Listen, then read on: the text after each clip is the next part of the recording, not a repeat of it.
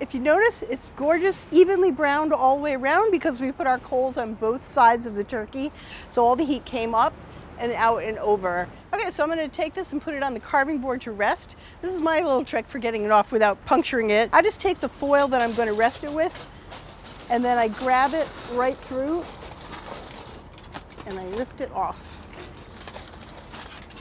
And now it can rest. I can even leave my mitts right on there to keep it from moving while I bring it indoors.